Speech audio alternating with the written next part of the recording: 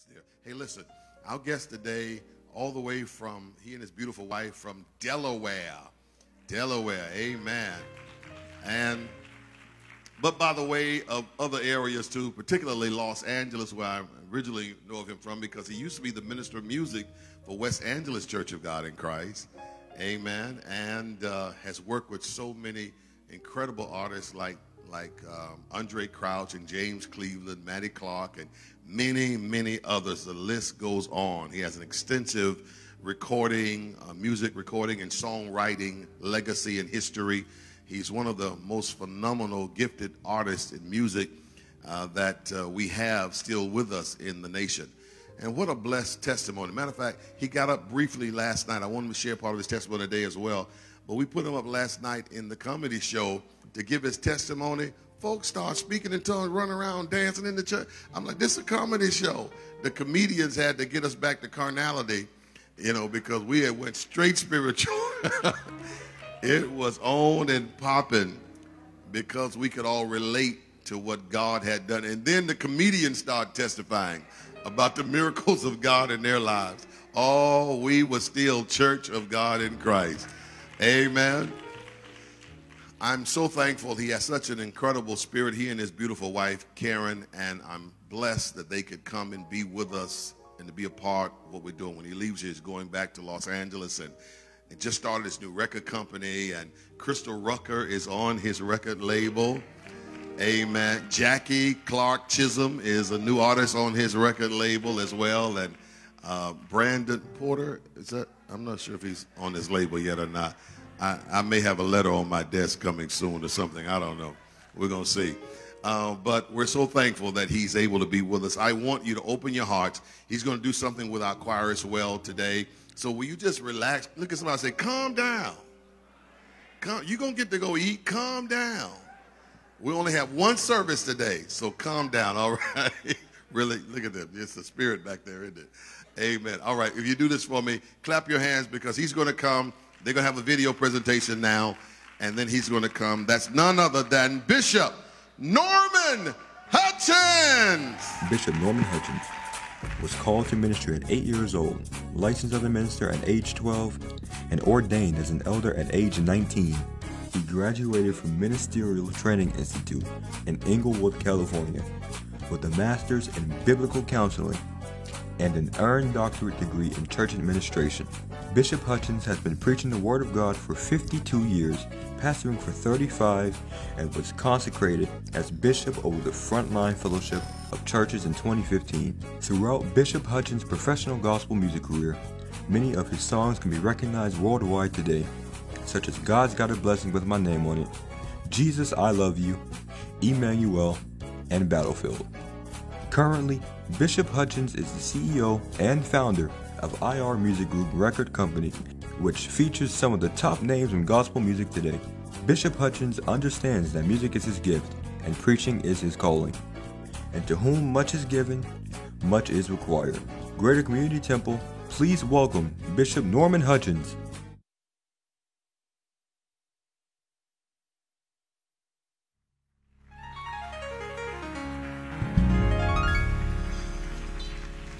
Come on, let's give God a hand praise, everybody. Come on, y'all help me sing this real quick. Can we have a little church? Come on. I like that.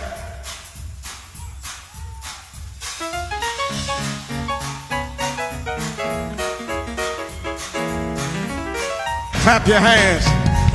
Listen, I'm a soldier on the battlefield. And I'm fighting, say, fighting for the Lord. I promised him I would serve him until I die.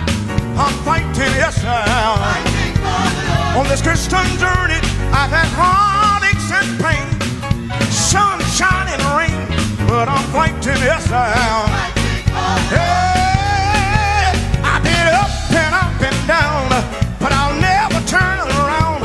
Yes, I'm fighting, come on, say. Fighting for the Lord. Oh, if I hold out,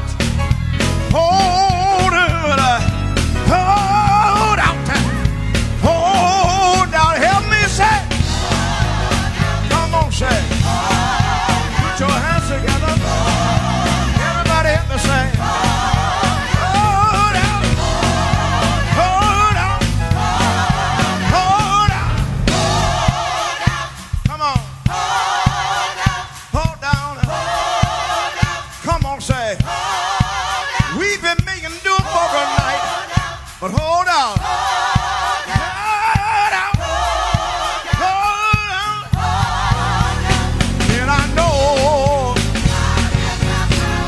clap your hands and let's have some church. Y'all all right over there? Y'all all right over there? Y'all all right over there? Come on, choir. How many soldiers we got? Come on. Come on. Come on and say it. I'm on the battlefield. Come on, clap your hands. Help me say it. I'm on the battlefield. Right there. I'm on the battlefield. Right there. The way get hard sometimes, but I'm fighting. Yeah, I'm on the battlefield. Listen, I promise him I will serve him until I die. I'm fighting, say. Now, tenors, I want y'all to sing this for me. Never give up, never give up, never give up, never give up. Say, never give up, never give up, never give up, never give up. One more time. Never give up, never give up, never give up. Wait, never give up. Altos. Where y'all at? Say that. Never give up, never give up, never give up, never give up. Say, never give up, never give up, never give up, never give up. Come on. Never give up, never give up, never give up, never give up. Wait, never give up, wait. I know y'all already got your part. Let me hear you. That's it. Wait. Now put your hands on it. Come on. Y'all ready? 1, 2, 3, hey, shut. Never give up, never give up, never give up, never give up, never give up, never give up. Let's go. Never give up, never give up, never give up, never give up, never give up, never give up, never, never, never, never, never, never, never, never, never, never, never, never, never, never, never give up, never give up. Listen, I promised him I would serve him until I die. I'm fighting.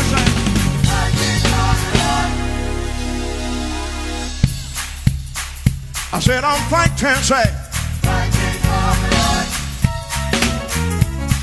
I said I'm fighting, say. Y'all ready? I said I'm fighting, say. Fight to for the Lord. Fight to for the Lord. Fight to for the Lord. Fight to for the Lord, say. Fight to for the Lord, say. Fight to for the Lord, say. Fight to for the Lord, say. Fight to for the Lord, say.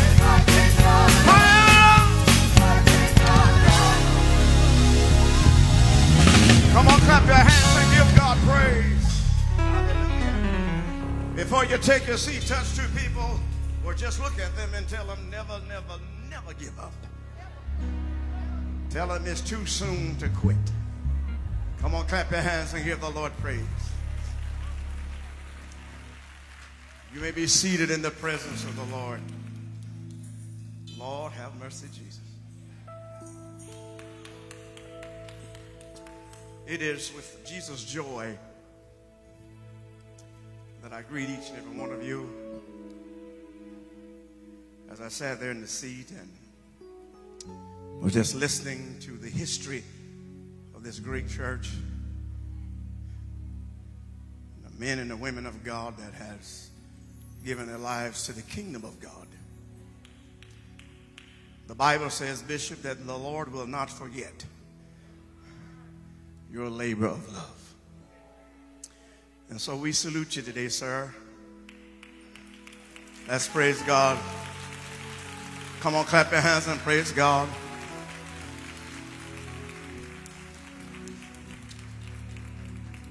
It's an awesome thing.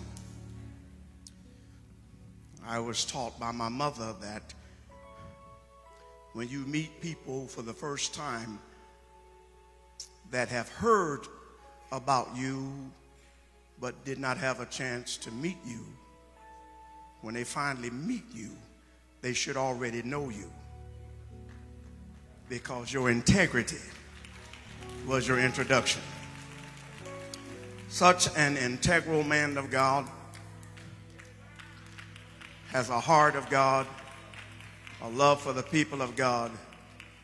And Bishop, I prophesy to you that you still have not seen your best days yet. Come on, give the Lord praise. You may be seated, and certainly to his lovely wife, and amen, let's praise God for, and happy birthday, mother. Amen. She's here? Your mother's here? Oh, she passed. That's right. Okay, today is her birthday. That's what we're celebrating. I do remember your father, though. What an awesome man of God. You stand on the shoulders of one of the giants of the faith. Amen. And the Lord has transferred that anointing over to you. And I'm just honored, Bishop, that out of all the people in the world that you know, that you thought enough to invite my wife and I to come to share and to celebrate in this wonderful occasion. Thank God for my wife for 23 years. Stand up, Lady Hutchins. Yes. And 2014, I was on dialysis Monday, Wednesday, Friday. The devil told me this is where you're going to die. The Lord told me I wouldn't be on dialysis more than 6 months. The devil laughed at me because the brother to my right had been on dialysis, to my left had been on dialysis for 10 years. Person across 15, over here was 12. And the devil said, so you think you're going to come up here and in 6 months? And I said, well, if God said it, I believe it. And that settles it. Had no idea that my wife secretly went and got tested. And one day, as we were having dinner, she said, honey, I got something to tell her. I said, what is it? She said, I got tested. I said, no. She said, yes. She said, and guess what? She said, I'm a perfect match. 1 in 2.5 million. Amen. And just like God said it, June 24th, 2014, the surgery was a success. Amen. And we praise God for that. After the surgery, they rolled her in my room. We were in recovery room together. We were just praising God, holding hands and thanking God. They took her to her room, and I got sick, started vomiting. They said, Mr. Hutchins, we put too much fluid in the kidney. It's leaking in your lungs. They took some x-rays, discovered that my lungs was 90% full, only 10% capacity to breathe. They said, we're going to put you to sleep, so we can put a tube in your throat and drain the fluid and all this stuff. That's all I remember. I flatlined and died. Dead. Surgeon went upstairs to tell my wife, we're sorry, we just lost your husband. She sat up in the bed and said, he can't die. God's not finished with him yet. I guess they thought she was delusional. She told the nurse, put me in a wheelchair, take me to his room. On her way to my room, the Lord spoke to her and said, pray for me, but don't look at my face. She prayed for me. The nurse says, we got a pulse. Less than 24 hours later, I woke up. They said, what's your name? Norman Hutchins. How old are you? I knew who I was, where I was. That was on a Tuesday. I came home that Saturday and went to church that Sunday. I just tell you, God! Give a shot. Hallelujah. Hallelujah. Well, I got to preach, but if I had time, I'd tell you, when I was preaching for Bishop Patterson, I fainted midway in the sermon. They picked me up, put me in the chair, and when I finally got back together, I said, the devil is a lie. I got to finish this message. I came back up, I finished the message. When I flew back home, went to the doctor, and they did an EKG, and he said, when did you have a heart attack? I had a heart attack while I was preaching, and God let me live. That's I gotta leave that alone.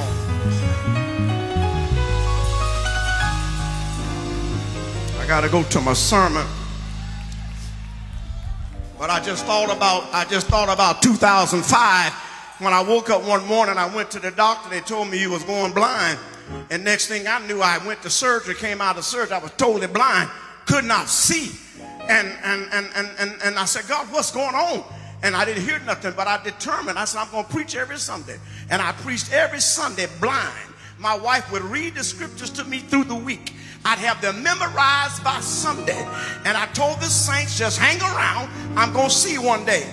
They did 3 surgeries, no success. So I told the doctor, just be honest with me. Will I ever see again? The doctor said, you're a preacher. Don't you believe in miracles? And I remember my last sermon blind. My subject was, this is not how my story ends. And 1 week from that day, God restored my sight. Look at somebody and tell them, God still works miracles.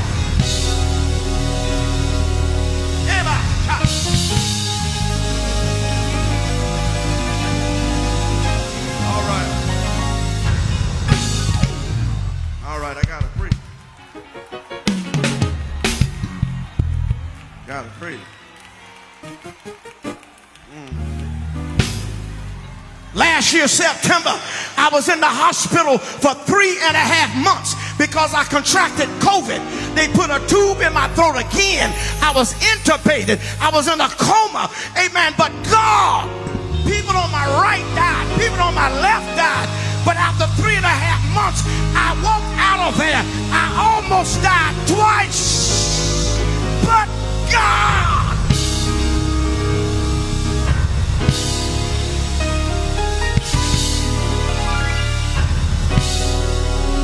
Somebody shout, but God, but God, but God.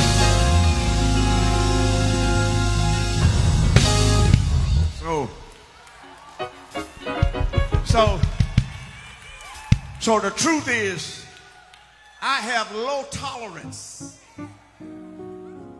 for people who don't know how to praise God for what he's done for them. And so can we take just 30 seconds? Because everybody in here got a testimony. Look at somebody and tell them, I know you got a testimony. Can you take 30 seconds and just open your mouth and lift your hands and begin to give God, give God, give.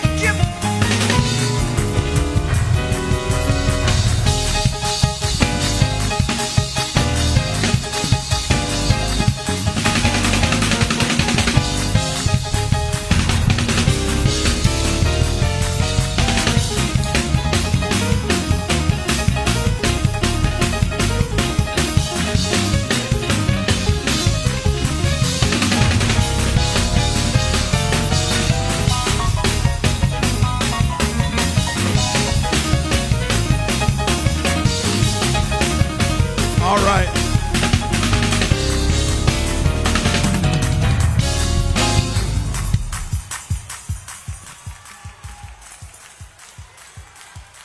All right. So one day I was riding down the road in my car. Now I start thinking about all that he's done. Sometimes the best songs comes from reflection. While I was driving in my car, I said, hallelujah, hallelujah, hallelujah, you are God. Hallelujah, I love you, Lord. Hallelujah.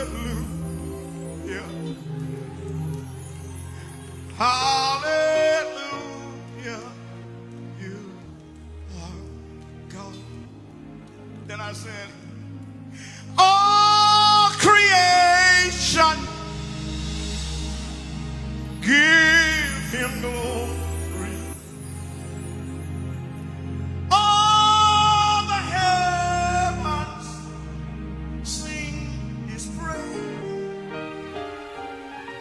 For you are worthy. Yes, you are. Of the glory. Hallelujah. Turn it around. You are. Turn it around. That's all you. Hallelujah. You are. Find your parts. Come on. Sing it. Hallelujah.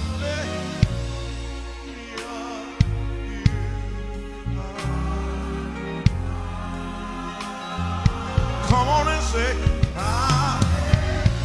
hallelujah, you. From everlasting to everlasting, you are God. Yes, you are. You are God. Alpha and Omega, beginning and the end.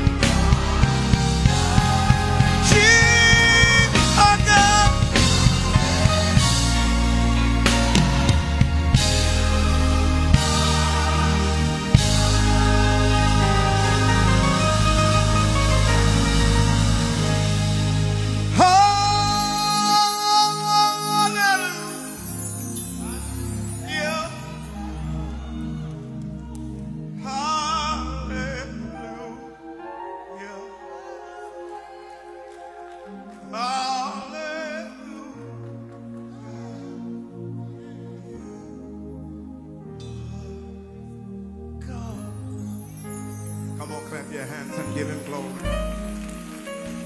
Come on, give him glory.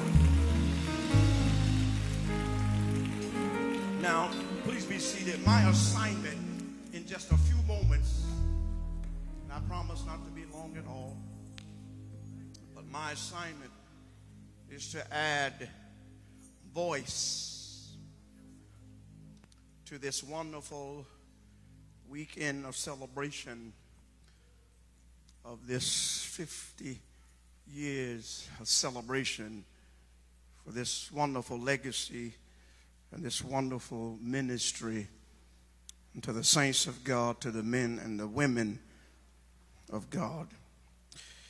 The Lord has laid on the heart of our bishop to give this weekend a theme.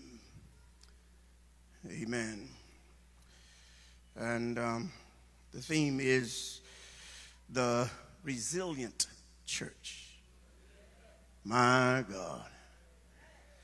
And the text comes from Matthew chapter number 16, verse 18.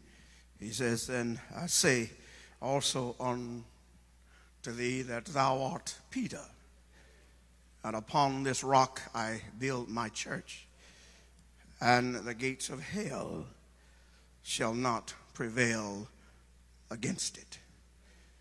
The resilient church. What a theme, what a theme, what a theme. When I thought about that, I looked up two definitions that I want to give you. The first definition is, the word resilient is able to withstand or recover from difficult conditions. Definition number two is able to spring back into shape after bending and stretching and being compressed. And what a definition for a resilient church. But I want to come at this thing from a different angle. Amen. And so we're going to go to the book of Ezekiel, chapter number 11, two verses of scripture, verse 22 and 23. And this is what it says. "Then did the cherubims lift up their wings, and the wheels beside them, and the glory of the God of Israel was over them above. And the glory of the Lord went up from the midst of the city and stood upon the mountain which is on the east side of the city.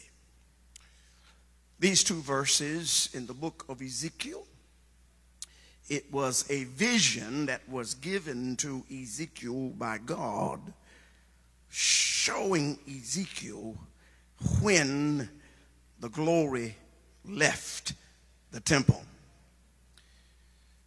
And the glory departed from the temple. We're going to come back to that in just a few moments. And so as we talk about this resilient church, I want to talk about today the death of a church. Will you say that with me? The death of a church. You know, research has shown us that there has been more church closing than church planning in recent years. There was a study that was done by Lifeway Research. They reported that more than 4,500 churches closed in 2019 alone. In a recent report, church closing has more than doubled since 2019. That would give us about 8,000 churches closing. Many churches imploded because of the stress and the strain of COVID, because it caught many by surprise. I was so staggered by that report until I began to research what are the reasons why many of the thousands of churches shut down since 2019. And I came up with what I would consider to be the top 7 reasons for churches closing. Number 1, a major decline in membership. It seems to be that people across the country are not going to church as much as we used to. I know when I grew up, church wasn't an option. My mother said, if you live in my house, sleep in my bed, eat my food, you're going to church. But now we give our children so many different options. And even adults now have so many different options that now church becomes secondary. Number 2, the second reason is the older saints are not being replaced by younger saints. As I travel the country and I minister sometimes to congregations where it seems to be that the youngest person in the church is in their mid-60s. That's a red flag. Because what are you going to do when everybody go to heaven and there's nobody to replace them? That's why I was just so overjoyed to see all of these young people up here ministering and giving their presentation. Because that is our future generation. I remember growing up in the church, in Sunshine Band, YPWW, and all of that. I am a product of the older saints not overlooking the youth, but giving them opportunities to grow and to develop their gifts and their talent. And so we cannot turn a deaf ear and just assume that children and that our teenagers and millennials are just going to gravitate to God without some encouragement and certainly without some discipline. Number 3, the third reason is churches that are no longer relevant. Seems to be closing down by the hundreds. Churches that are no longer relevant. How many of y'all remember years ago we used to listen to music on the big record? We called it the LPs. How many of y'all remember the 45s? How many of y'all remember the 8-track tape? The thing about the 8-track tape was, you know, it divided up into like 4 sections. And so you may have 3 songs in the first, 3 in the whatever. And if you wanted the 3rd song in the first section, you had to listen to the first 2 to get to the 3rd. You couldn't just fast forward it. Well, how many of y'all remember when the cassettes came out? How about this? How many of y'all remember when they had an adapter inside of the 8-track that you could put your cassette in? And then all of a sudden, here comes CDs. And now CDs are obsolete. Many of you got a car that don't even have a CD player. Because it's all digital now. It's iTunes and Spotify, Apple Music, you see. And a church that closed down because it is no longer relevant would be no different than we're in a technical generation of digital age, and you're trying to have a digital ministry with an 8-track mentality. And so it's no longer relevant. Number 4, the 4th reason why many churches are closing down, and you know this, is because of gentrification. Most churches are usually planted within the community of the African American neighborhoods.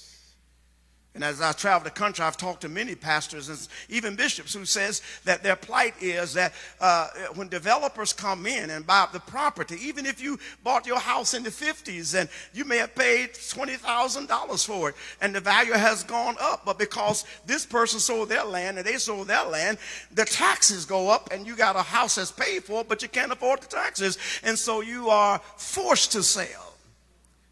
And to get something affordable, now you live about an hour or hour and a half away from where you grew up at church.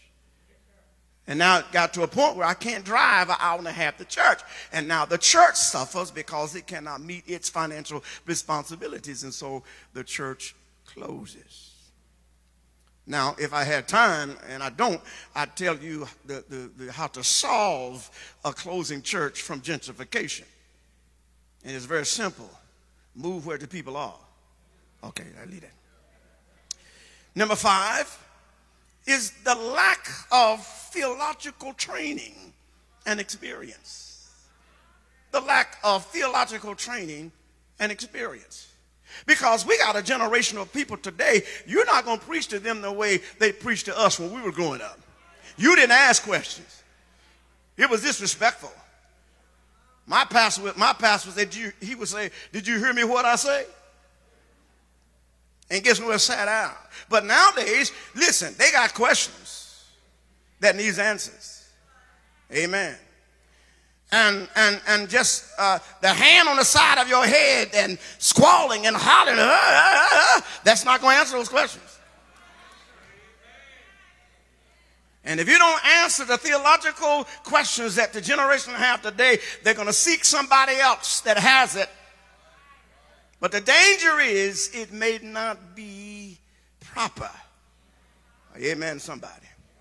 That's why the Bible says, study to show yourselves approved unto God, a workman that needeth not be ashamed, rightly dividing the word of truth. And the other thing I know is that you can know all the scriptures that you want, but if you're not filled with the Holy Ghost, your revelation is no deeper than the surface.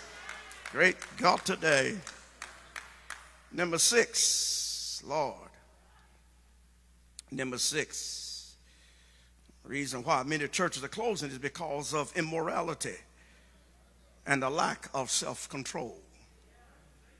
Immorality and the lack of self-control. There was a story told about a farmer that had a bull, and he had 6 cows, and they were in a fence. And all that bull had to do all day long was eat grass and satisfy them cows. But he messed around and looked over the fence and saw 3 cows in a distance. And he decided he wasn't satisfied with his 6 cows. He wanted the 3 on the other side. And so every day he tried to jump the fence, but he couldn't make it. And so one day, out of desperation, he backed up and he took off and he leaped as high as he could. And he barely made it, but on his way, he cut himself so deep that he would never be able to cross back over. But he wasn't concerned because he saw 3 new cows. So he started running toward those 3 cows. And when he finally got up to them, he discovered that they were bulls just like him.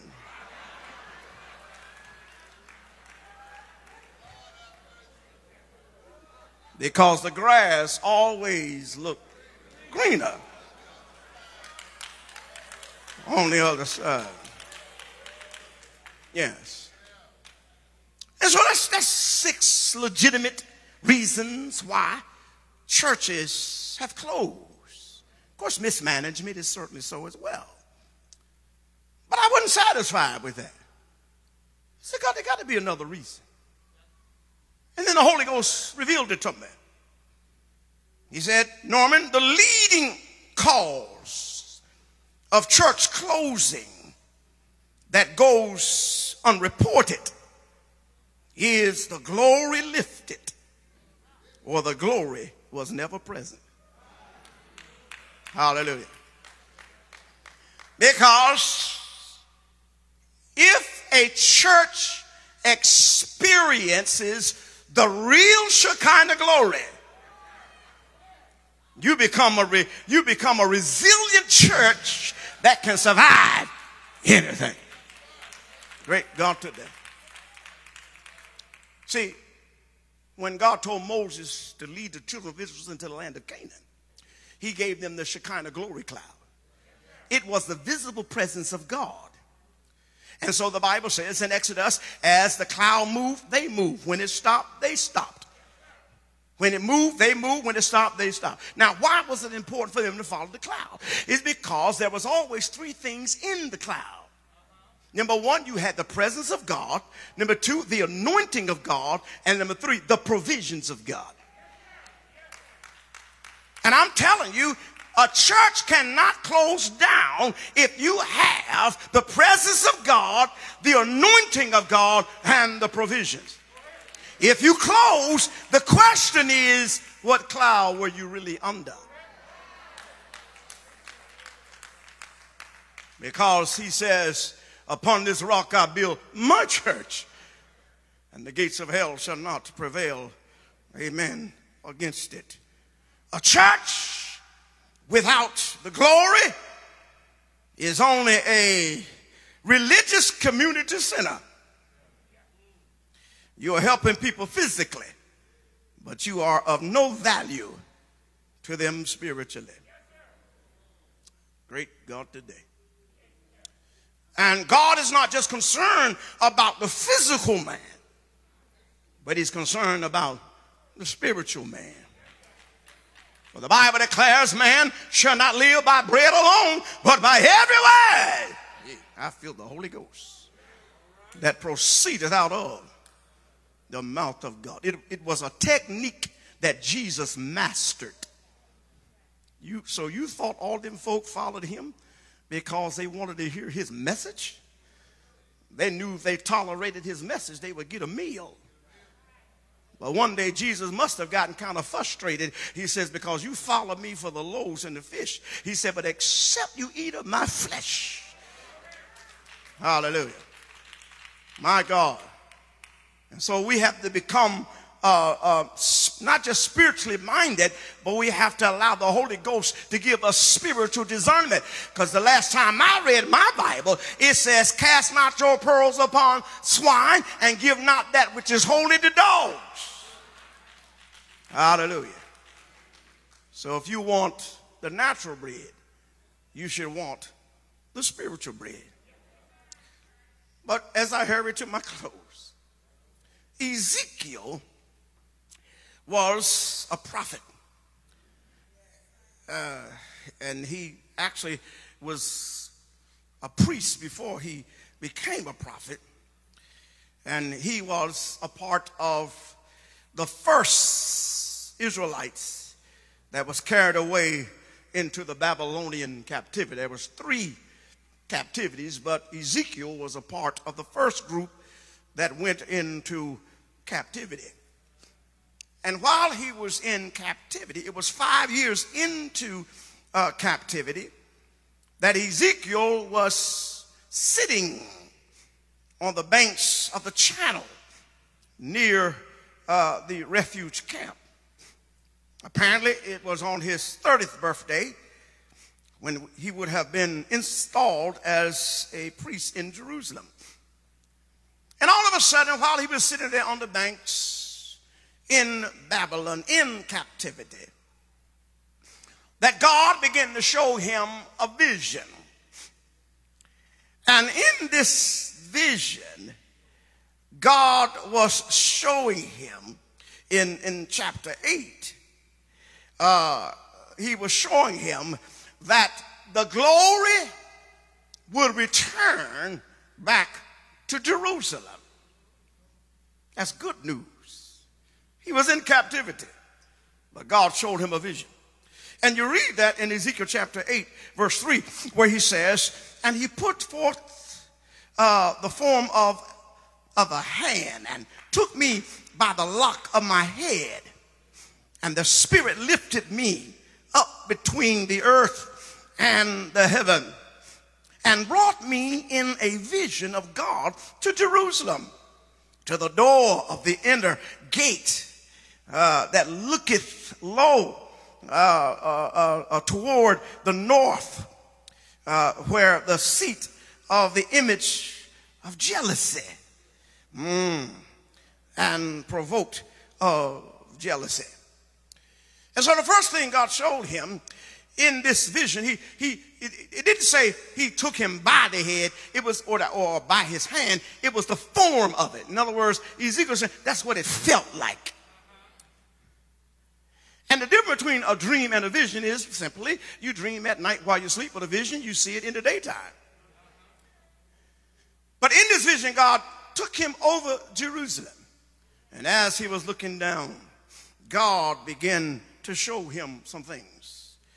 And the first thing he showed him was the image of jealousy. It's called the image of jealousy because they were introducing pagan worship in the temple. And God called it an abomination. Great God today. Hallelujah. He called it abomination because they were in the temple, but they were introducing pagan worship in the presence of God. And we know this because in the next verse, God says to Ezekiel, he says, you will see greater abominations. And so when you look at the 7th verse, it says, and he brought me into the door of the court. And when I looked, behold, a hole in the wall. Then said he unto me, Son of man, dig now in the wall. And when I had dug in the wall, behold, a door. Great God. And so he says, open the door.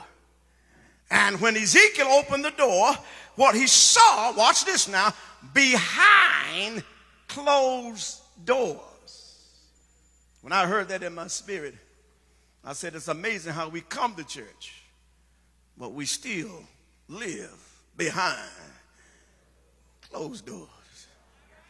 We can't see it because your shout looks good. We can't see it because you perfected your tongue. But the Bible says, behold, the eyes of the Lord are in every place. And so when Ezekiel opened the door and what he saw was, amen, he saw behind closed doors 70 elders. And each one of them had their own censer. Amen. And they were worshiping false gods. In the house of God, worshiping another God. In the house of God, but worshiping another God. See, idol worship is not just a statue. Idol worship is anything you put in front of God. If your job means more to you than God, that's idol worship. if your possessions mean more to you than God, that's idol worship. And your idol worship is no different than what the elders did behind closed doors. Great God today. And so the elders, here they are in a hidden place. In the temple, in a hidden place behind closed doors. And the elders were chanting. You see it in verse 12. This is what they said. They said, the Lord does not see us. He has forsaken us. He don't see us. He's forsaken us. And oftentimes what propels people to turn to other sources as opposed to waiting on God, it's when he doesn't answer your request when you request. But an old mother said years ago, he may not come when you want him, but is always on time. Great God today. Then you see in verse number 13, he says to Ezekiel, he said also unto me, turn thee yet again, and thou shalt see great abominations that they do. Then in verse 14 he says, and he brought me in the door of the gate of the Lord's house, which was toward the north. And when he looked there, he saw the women. My God, they were weeping. But they were weeping and calling on their God, who is the fertility God. Great God. Hallelujah. In the temple, praying to a false God to make me fertile. My God.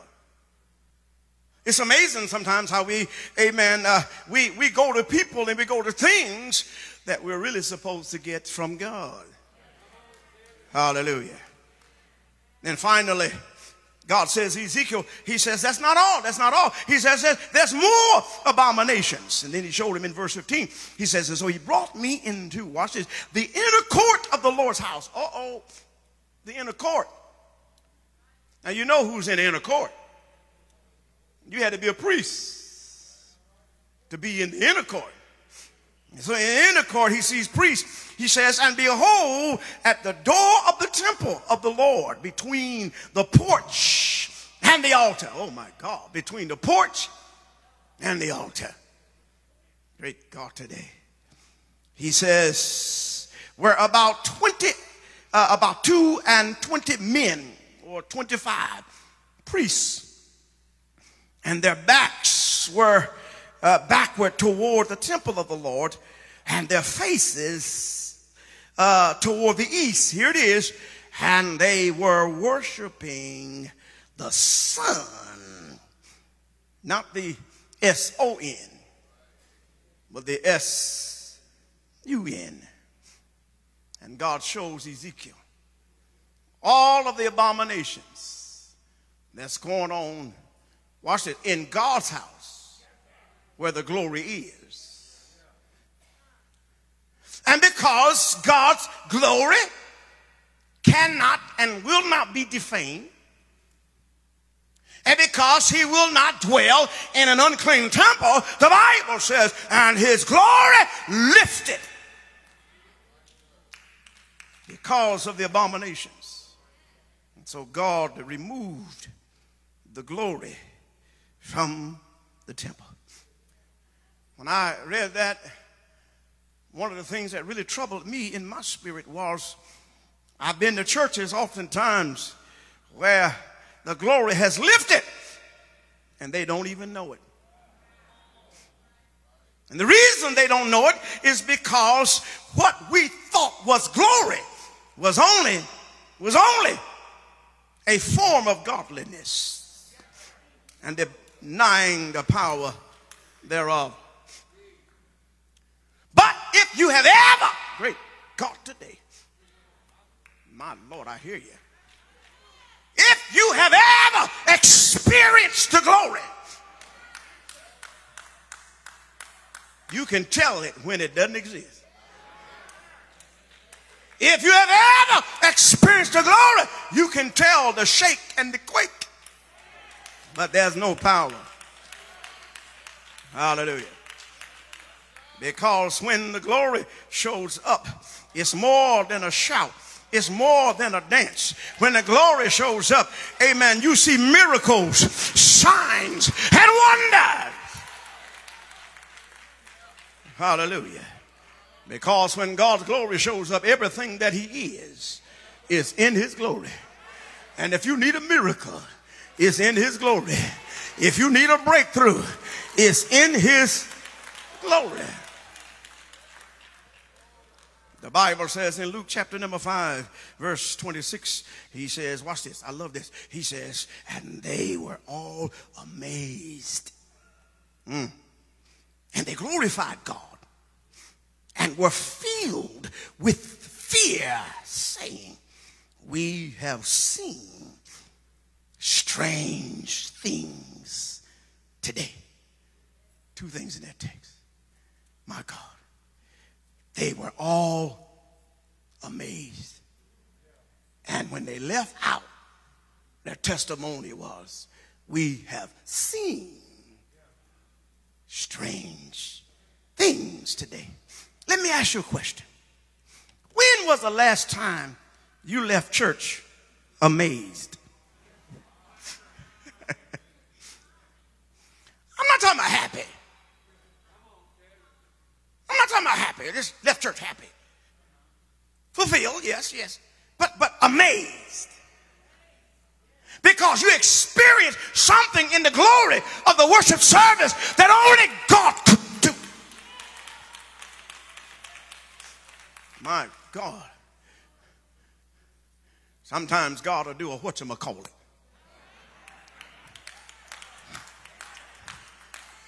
You know a whatchamacallit is?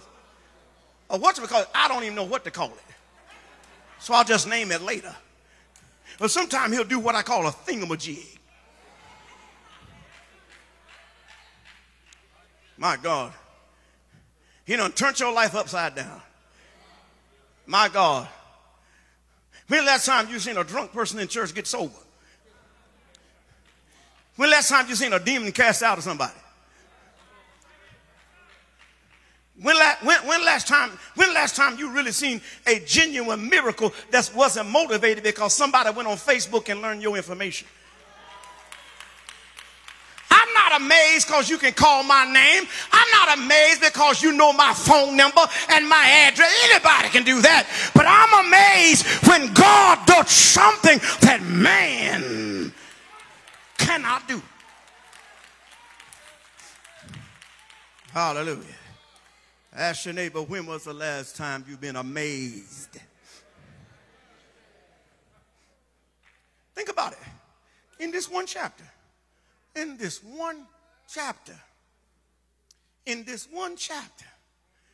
see more in this one chapter than most churches see in a lifetime. I'm almost finished. Look, Luke chapter 5. Here's the first thing we see Jesus at the lake of Gennesaret. The fishermen had been fishing all day. They caught no fish. Jesus come along and says, hey, launch out into the deep. Throw out your nets. And because they obeyed Jesus, they enclosed a multitude of fish. Great God today. Well, you want me to tell you why they really found fish? They found fish because Jesus didn't tell them to fish in shallow water. He told them to launch out in the deep. And the reason why many people won't get miracles is because you're afraid to launch in the deep. See, the deep is outside of your comfort zone. Great. My God. See, if you start drowning in shallow water, all you got to do is stand up. But if you start drowning in the deep, you're going to need somebody to help you. And God says you ain't ready for a miracle until you reach to the point that nobody can help you. Not your mama, not your daddy, not your friend, but it will take God. Hallelujah. In that one chapter, we see a man with leprosy healed. In that one chapter, amen, we see a man of pulses. They heard that Jesus was over here preaching in the house. And so they got together. And when they got the man, they won't take him in the house so Jesus could heal him. All of a sudden, they couldn't get in the house because the house was packed, jammed, and running over. And so what they did was they tore the roof off, and they lowered him down inside, amen, of the house. When was the last time we had to tear off the roof to get somebody in the house, amen, to experience a move of God? Great God today. I'm finished. Says, and they were amazed. Hallelujah. My God. And they glorified God. And they were filled, saying, we have seen strange things. Hallelujah. This is how you can tell, amen, when the glory shows up. Amen. You see strange things. Strange things. See, when they were in the wilderness, they saw strange things. They woke up one morning and saw manna falling from heaven. Matter of fact, the word manna means what is it? They didn't know what to call it. They said, what in the world is this? It was manna. A strange thing. Amen, somebody. And God says, and the manna will not cease until you cross over into the land of Canaan. And you know how we know it was time to cross over? It's because the Bible says, and when they crossed over, the manna ceased. But the problem with the church today is we're treating manna like it's Canaan. See, manna is just enough. Canaan is more than enough.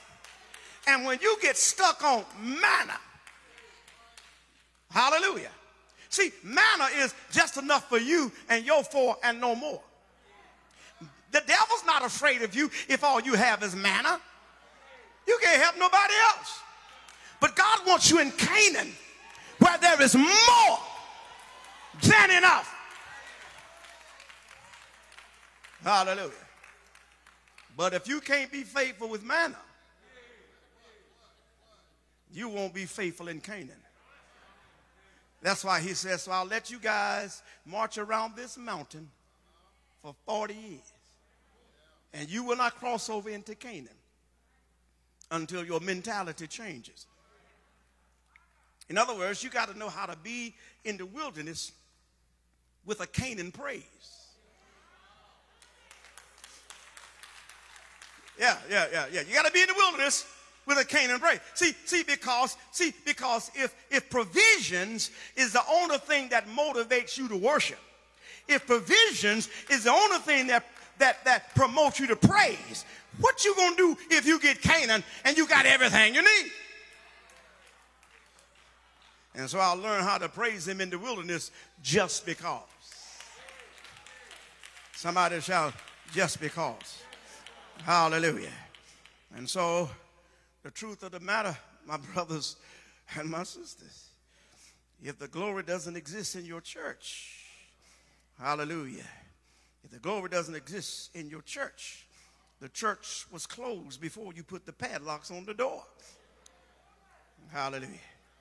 But as I close, the good news is, somebody shout, the good news is. The good news is God gave Ezekiel 2 more visions. Number one, the first vision he gave him was that the glory would return in the temple. And the second vision he gave him was he saw that the glory of the latter house, oh, I like that, will be greater than that of the former. Somebody shout, greater glory. Yes, Lord, he says the glory of the latter shall be greater than that of the former. Haggai 2:7 says, he says, and I will shake all nations. Somebody shout, COVID shook the nation. COVID shook the world. God said, I will shake all nations, and their desires of all nations shall come. He said, and I will fill this house with my glory, saith the Lord. Then in the 8th verse, he says, the silver is mine, and the gold is mine, saith the Lord of hosts. And then in the 9th verse, he said, the glory of the latter house shall be greater than that of the former. Bless the name of the Lord. I kept on reading, but the Holy Ghost said, hold up, Norman. Go back to the 7th verse and read it again. Well, I went back to the 7th verse and I began to read it again. He says, and I will shake the nation, and the desire of the nation shall come, and I will fill this house with my glory. He said, now skip down to the 9th verse. He said, the glory of the latter house shall be greater than that of the former. I said, Holy Ghost, what are you trying to tell me? He says, what does the 7th verse have in common with the 9th verse? You're telling us that the glory is going to return. The anointing of God, the presence of God, and the provisions of God is going to return. Then he asked me a question. He said, have you ever wondered why I put the 8th verse between the 7th and the 9th verse? I looked at it again, and he said, the silver is mine, and the gold is mine, saith the Lord.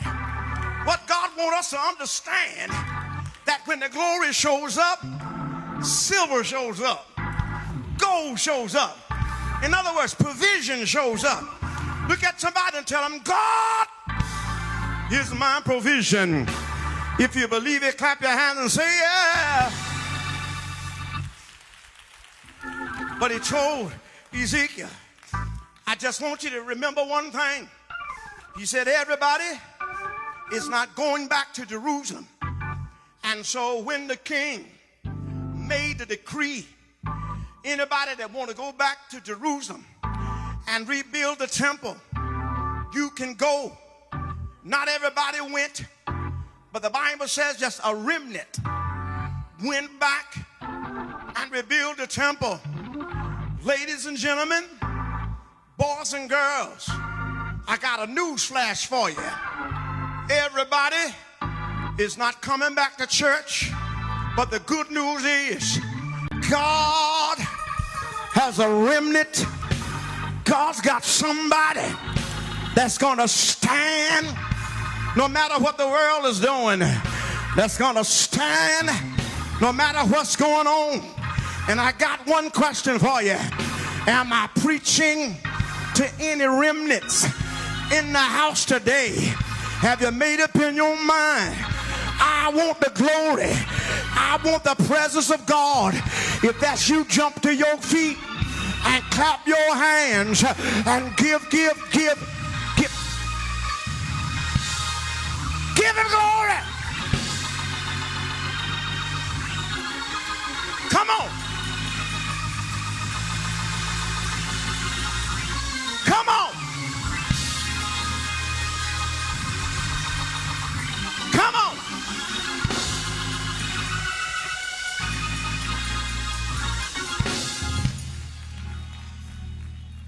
I'm finished. The death of a church.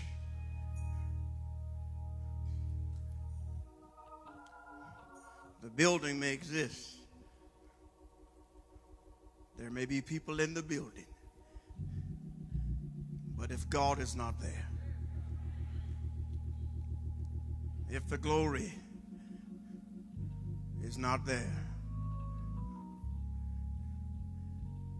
and the truth is, it's not just a building, because you are the church. You are the church. The building is the meeting place. And for those of you who find it hard to return back to church because of the last 2 years you've gotten comfortable. Scientifically, they say it only takes 21 days to develop a habit. We've had 2 years to get comfortable eating your breakfast in your pajamas and watching church.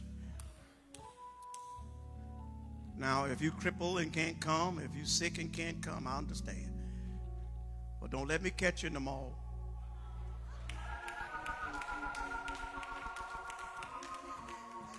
And you go to work every day.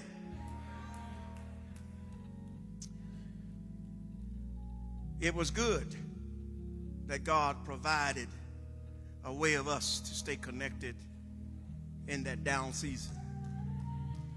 But Bishop, I believe that the blessing of COVID was that God allowed the church to hit the reset button and think about what is really important as it becomes to the things of God. I call it back to basics. Great God today. So that we can see the presentation of the Holy Ghost. The Lord told me, he says, Norman, I want your church service to be 90% vertical in its presentation. A church whose service is 90% horizontal will never experience the glory. That's just my belief. Because if you make it about you and not about God,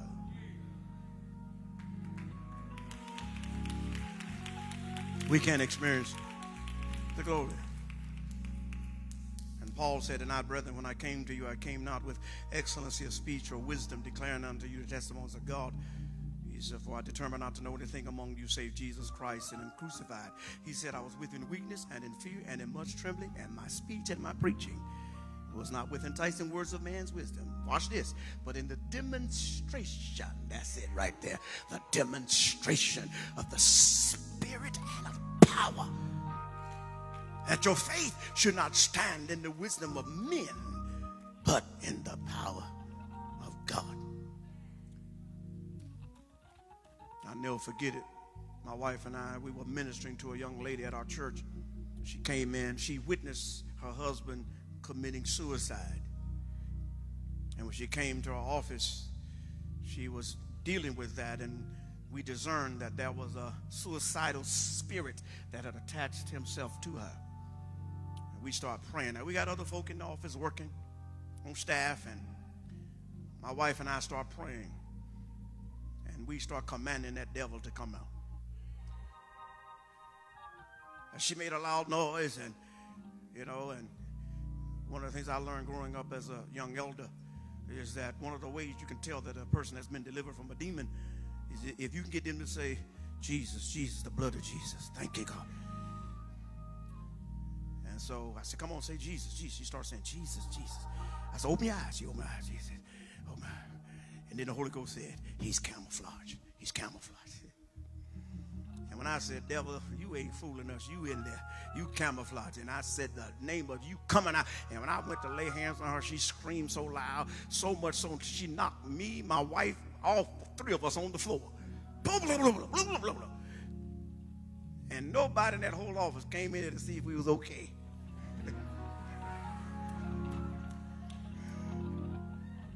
She started squirming like a snake. And I did like the mothers did back in the day. You ain't leaving here until you get your deliverance. And she got her deliverance. And the demon was cast out.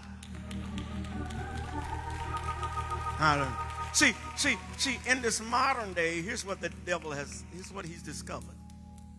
He's discovered if I act up in church, you still got some sanctified Holy Ghost filled folk that's going to cast me out. So he says, I'll just come to church, let you have church, let you enjoy church. Oh, just have yourself a good time. And he'll wait to manifest after you leave church. But my bishop, when I was a young guy, we used to call him Demon Hunter. He'd go to church looking for a demon. Amen. If you act like you had one, hallelujah. All I'm saying is we can't throw everything away that our forefathers and ancestors has taught us. They didn't know Hebrew and Greek, but they knew how to plead the blood of Jesus. Am I right about it? Yes. Yes. And so he says, thou art Peter, and upon this rock I build my church. and the gates of hell shall not prevail. Bouncing back. Bend but don't break. Saints of God, you hang in there with your bishop. Don't let life pull you away. You hang in there. Amen. And if God so decide to lead you to another state or anywhere else, love your bishop enough. He poured into you for 5, 10, 15, 20 years. Love him enough. He buried your family members. He preached your weddings, and he was there for your children when they graduated. He was there to counsel you when you needed counseling. And then you just gonna walk away and not say nothing? Great God. Love God enough, respect your man of God enough, and say, Bishop, I need to talk to you. Yes. Bishop, I'll tell you a story, and I'm going to pray. Please remain standing if you can. I just felt in my heart that my wife and I wanted to establish a church in Los Angeles, in Inglewood. So we have frontline East Coast, frontline West Coast. So we were flying back every other week, actually. But before I birthed the church, I met with my spiritual father, Bishop Blake. I was in his office.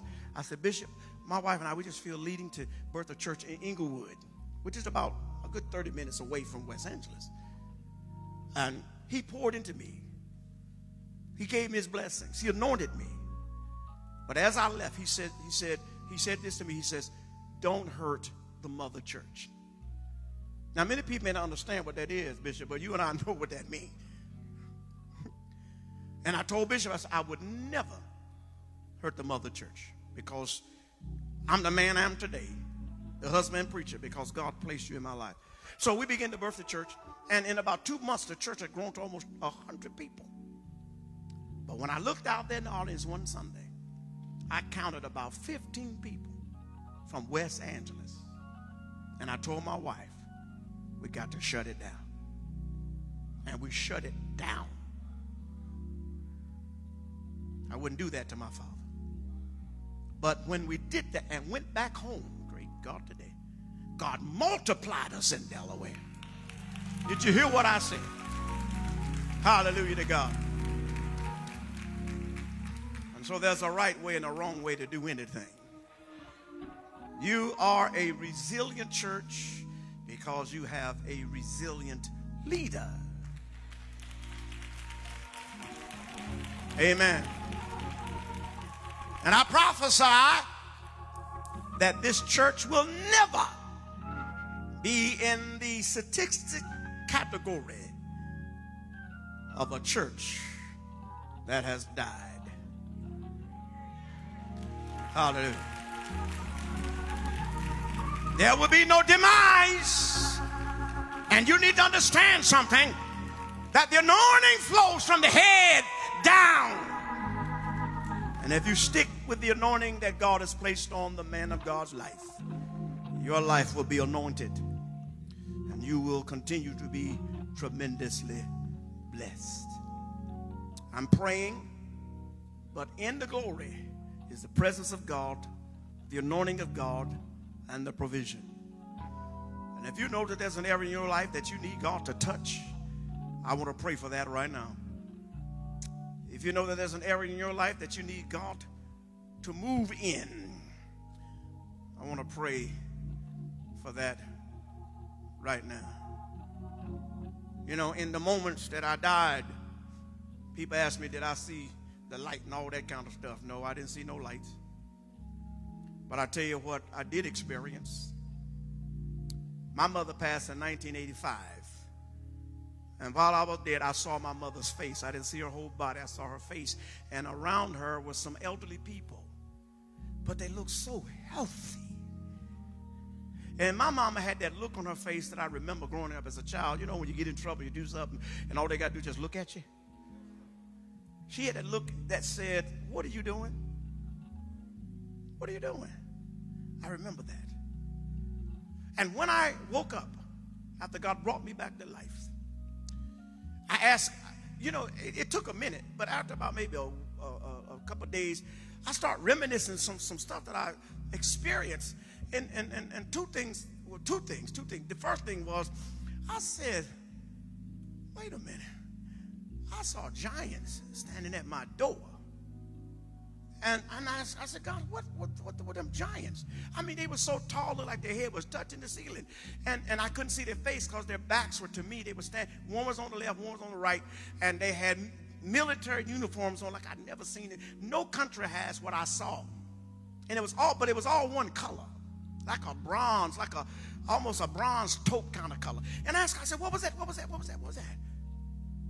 He says, there was angels I put at your door to protect you from the enemy. And man, I just felt the glory of God all over me. And then I remembered a message that God had birthed in my spirit while I was dead. My church was the first church I ever shared it with. He says, just tell my people. God, I give you glory. He says, tell my people that you cannot live bad enough for God to ever hate you.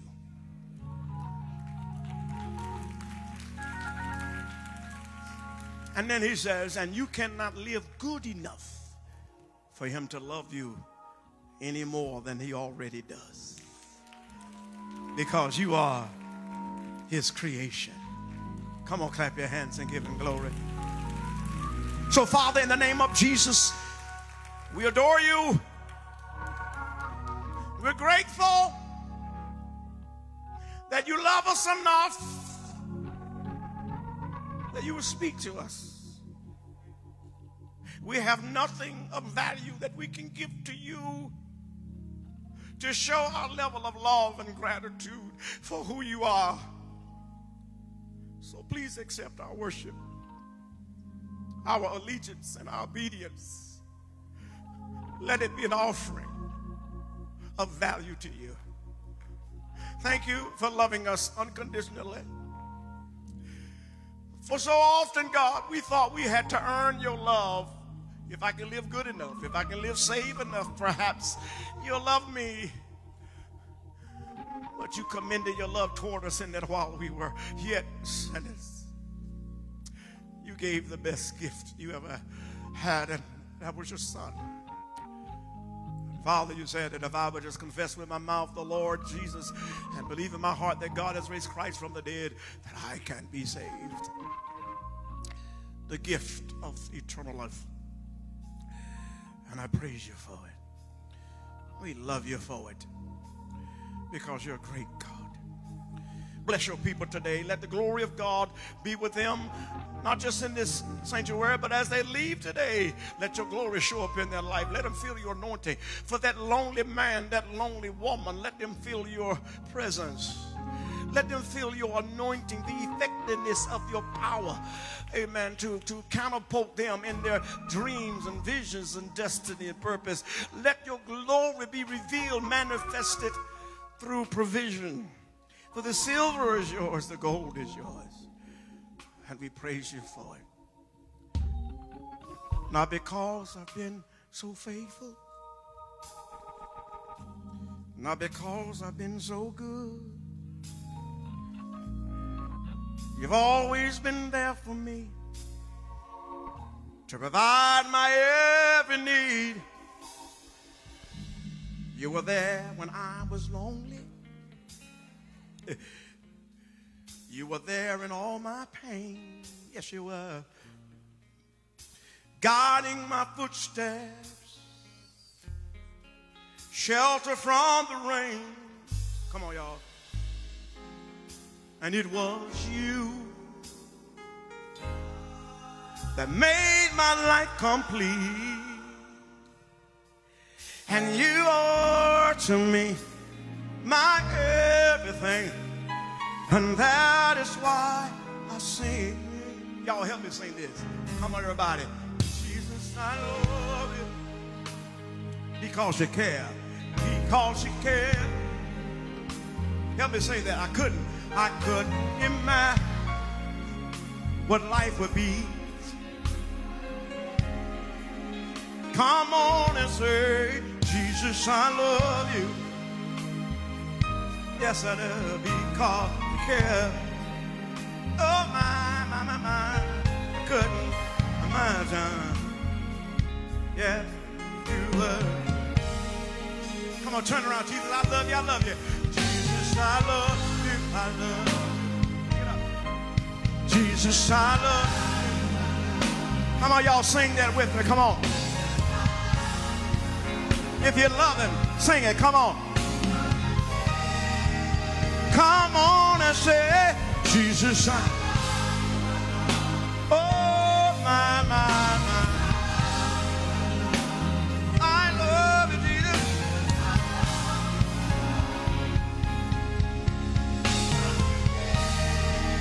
Come on, Jesus, I love you, say. For your grace and your mercy. For your love and your kindness. I love you, Jesus. Take it up. Take it up. I love you. Jesus, I love you. Hey, because. Come on and say.